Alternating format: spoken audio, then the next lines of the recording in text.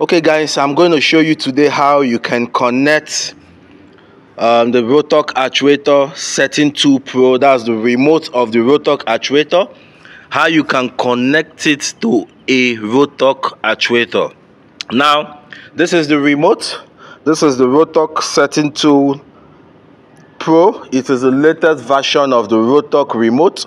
With this remote, you can do whatever settings you want to do on the Rotork Actuator.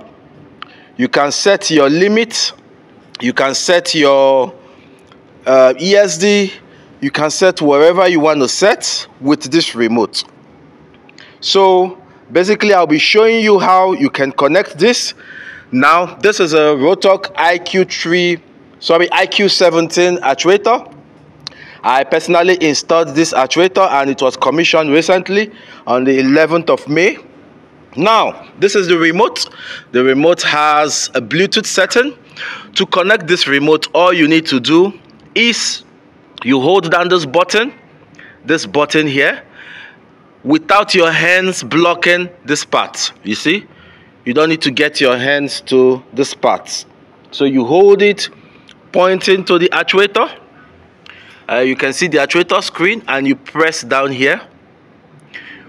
You long press on it. Once you long press on it for about 3 or 4 seconds, you will have this blue light showing and the screen will come up.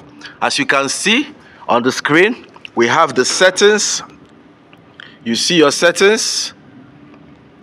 You can see your data log. You can see your asset and you can see status. So this is how you connect the Rotork Actuator remote, talking about the Setting Pro, to your Rotork. So to go out from here, all you need to do is to press the minus button and you will go out from the display screen. Thank you.